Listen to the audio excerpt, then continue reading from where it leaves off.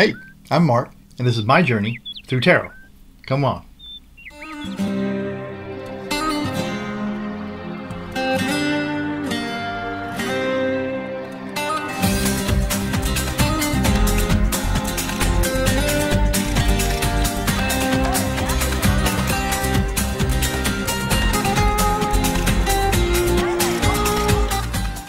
Hey everybody, listen, I forgot to make a video for today, Tuesdays, the 25th, so I'm going to do it right now. Just jumped out of bed, got bed head, so I got to wear this hat, and then, sorry, here it goes, sorry it's late. Hey everybody, gosh, I forgot to make a video for today. I can't believe it. Today's Tuesday the 25th of May, and so here it is. I'm going to do a 3-card oracle that you picked today. So I'm going to use this numerology deck to do the oracle cards. So those will be 1, 2, or 3. And then the Rider-Waite cards, radiant, for the divination. Wow. So we'll get this part done. I'm going to try to get in a quick meditation while we're doing this. First time I've done that. So I'm just going to call my brain, ask for guidance, and see if we can't get a meaningful draw for all of you today. So these numerology cards give you a phrase for the day, they have a color for the chakra, and then we have a number for numerology. Not my strong suit, but we'll see how that goes.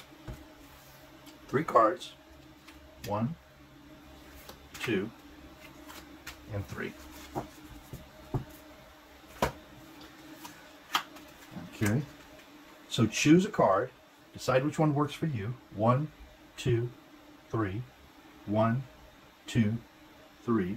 Remember, you can stop the tape. 1, 2, 3. Okay.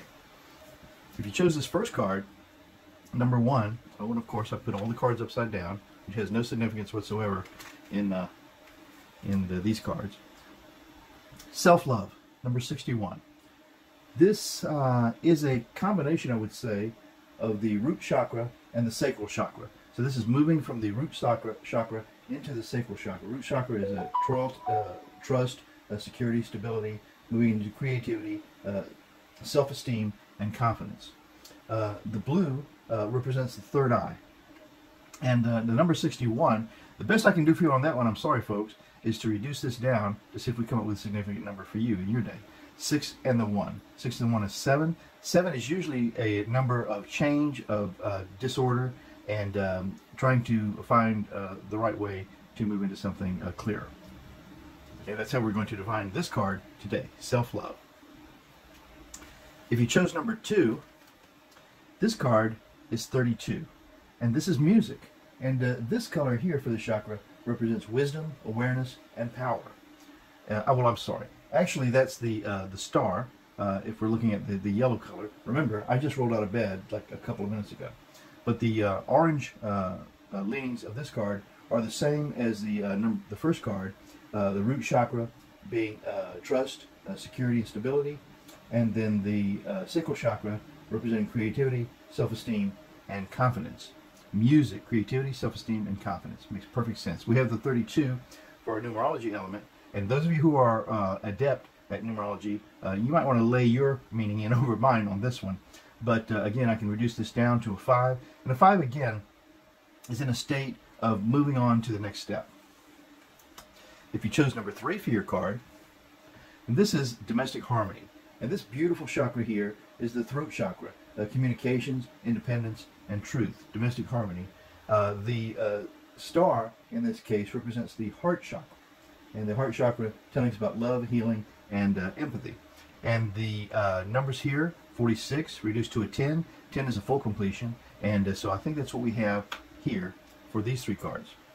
And I'm going to turn these back over. And then we're going to use this card as a significant contributor to the dyadic cross that we'll do with this Radiant Rider-Waite Tarot. I've used these cards quite a few times, and so we're going to use them again. The Radiant Rider-Waite Tarot are beautiful cards, as you can see. They're easy to read, The interpretations are straightforward, and you'll see that the radiant part of these cards, you see they almost do radiate, the colors almost do radiate from this brightness in the center out to, and of course, as luck would have it, my camera stopped filming as soon as I finished that little display. So we'll start over again. This is for if you chose number 1, self-love. We'll take 6 cards for the Dyadic Cross. This will be 1, 2, 3, 4, 5, and 6. Okay, I think we're going to shuffle these up. I can't even think this morning, to tell you the truth. Okay, so the first card, the signifier for this Dyadic Cross for self-love, is going to be the Seven of Swords. Okay, Seven of Swords has to do with Thief in the Night. These are truths, these are rules, these are justices. And regarding self-love, remember, don't sell yourself short. Be sure that you give yourself all the self-love, because then you're just really stealing that comfort, those rules, that justice from yourself. So the signifier card is the Seven of Swords, self-love. The challenge to that is going to be the Ace of Cups. And the Ace of Cups is a big dose of compassion. And so the challenge to when you have denied yourself all these feelings, then is that you challenge this offering that we have to give to ourselves. Now, many times we'll offer a big dose of compassion to someone else, or we'll expect a big dose of compassion from someone to us. But let's do this. Let's concentrate on negating this uncomfortable situation where we've not taken care of ourselves, and offer ourselves a big dose of understanding right from our own heart. The basis of this reading, then, is going to be the Five of Pentacles. Out in the cold, when you haven't taken care of yourself, you've left yourself out of the picture, and you can't take care of others. Just like when you're riding in an airplane, you put the mask on yourself, take a deep breath, and then you can help someone who's traveling with you. Okay, the recent past for this reading, then, is going to be the Ace of Swords, which is a great big offer of truth. Great big offer of truth. So, or justice, as a matter of fact. So remember that we all need to carry these justices and these truths forward in our life, and don't steal that benefit from yourself. Give yourself a pat on the back, and bring yourself in from out of the cold. The sky for this reading, then, is Swords. It's a nightmare. And sometimes if we forget that we have to take care of ourselves, we just setting ourselves up for a never-ending circle of discontent until we can kick ourselves out of it. And then the likely outcome for this, okay, we will be successful if we remember to take care of ourselves first. Take care of yourself first. Self-love. That's what this is all about. Okay. So now, we'll start in on the second card. If number 2 is what you chose, the number 2 card, I've already forgotten what it is going to be, music. That's interesting. Let's see how music is going to be interpreted for us. Music, if we look at the chakras, then this golden yellow is for wisdom, awareness, and power. 32, 3 and the 5, 3 and the 2 reduces to a 5. That's always some sort of a change and a getting used to. So let's see what we get for this number 32 for ourselves today, if you chose card number 2. 1, 2, 3, 4, 5.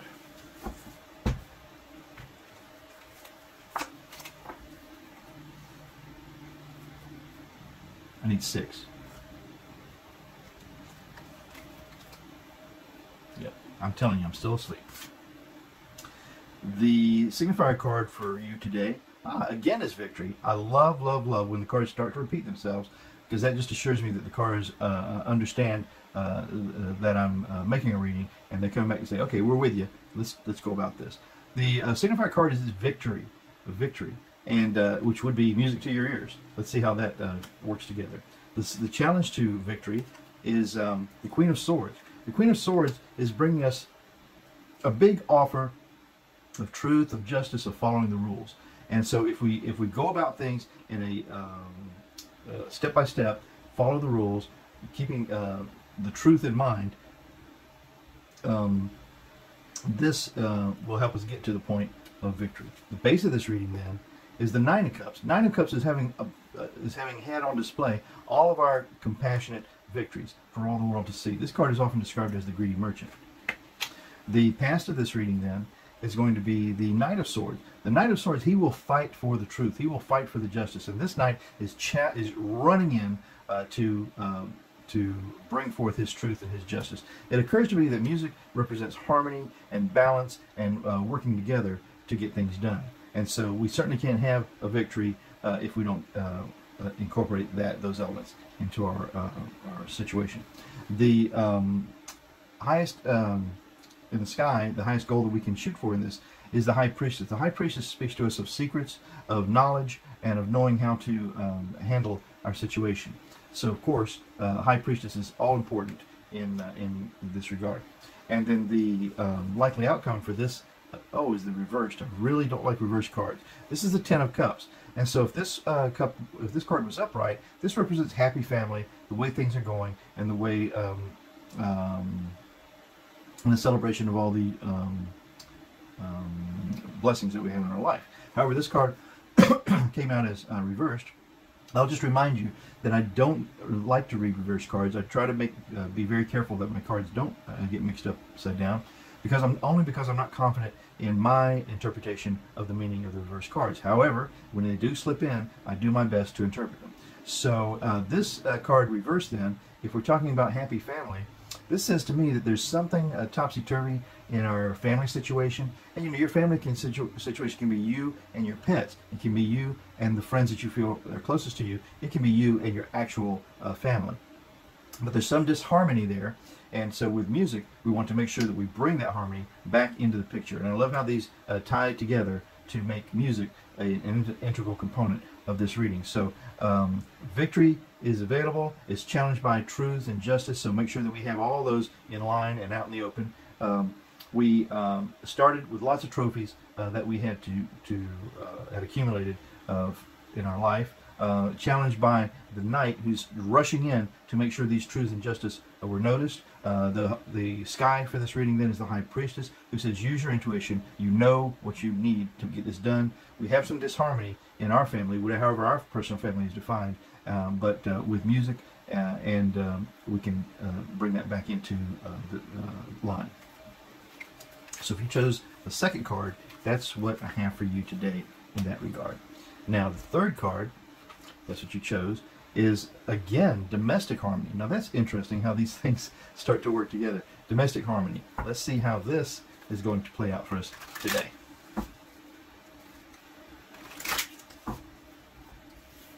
Okay, we'll take 6 cards. 1, 2, 3, 4, 5, and 6. Domestic harmony. Signifier for that is the devil. And of course, you know, what the devil says to us is don't be chained to lesser intentions, okay? Perhaps you are already along that path and you may not even realize it. Sometimes this does happen to us. That's how the devil works. We get along a path of selfishness, of doing things that are not for the best reasons, and convince ourselves that they are. So let's look out for the devil as a signifier for this in domestic harmony. The challenge to the devil then is a big offer of let's get something done. Wands are action, motion, planning, and so if we are stuck in this rut, we can make a plan to divert ourselves out and to go the right, I will say the right way, or the more beneficial way.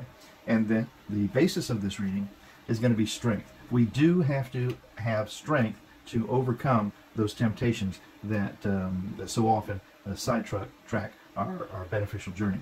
The past of this reading then is the Three of Pentacles working together to achieve something of value, represented by these pentacles, that we can present to the world, our face to the world.